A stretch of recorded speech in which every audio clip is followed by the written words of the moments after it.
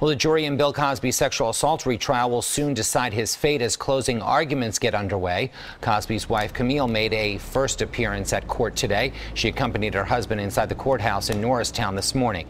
Cosby's spokesperson said Camille Cosby wanted to be there to support the defense as they deliver their closing arguments.